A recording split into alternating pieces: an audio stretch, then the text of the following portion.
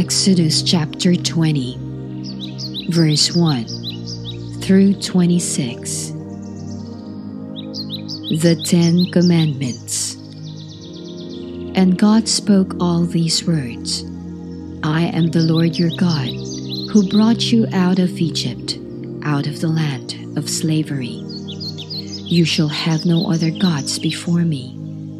You shall not make yourself an image in the form of anything in heaven above, or on the earth beneath, or in the waters below. You shall not bow down to them or worship them.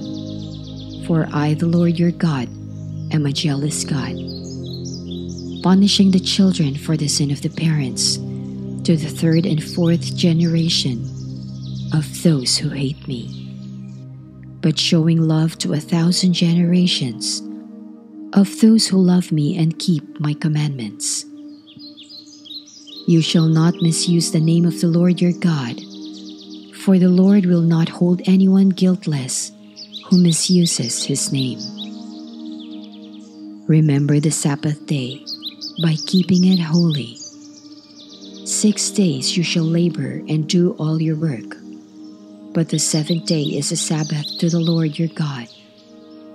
On it you shall not do any work, neither you, nor your son or daughter, nor your male or female servant, nor your animals, nor any foreigner residing in your towns.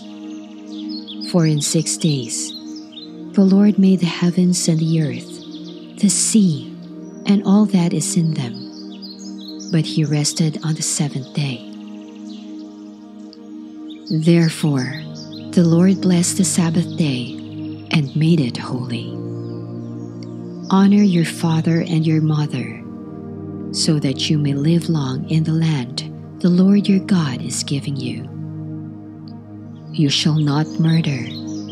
You shall not commit adultery. You shall not steal. You shall not give false testimony against your neighbor. You shall not covet your neighbor's house. You shall not covet your neighbor's wife, or his male or female servant, his ox or donkey, or anything that belongs to your neighbor. When the people saw the thunder and lightning and heard the trumpet and saw the mountain in smoke, they trembled with fear. They stayed at a distance and said to Moses, Speak to us yourself and we will listen, but do not have God speak to us, or we will die.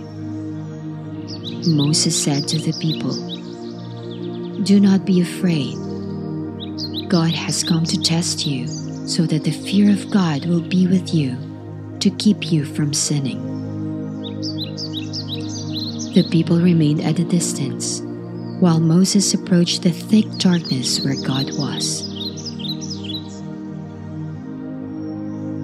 Idols and altars. Then the Lord said to Moses, Tell the Israelites this: You have seen for yourselves that I have spoken to you from heaven. Do not make any gods to be alongside me.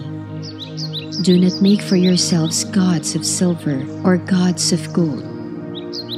Make an altar of earth for me, and sacrifice on it your burnt offerings and fellowship offerings, your sheep and goats and your cattle.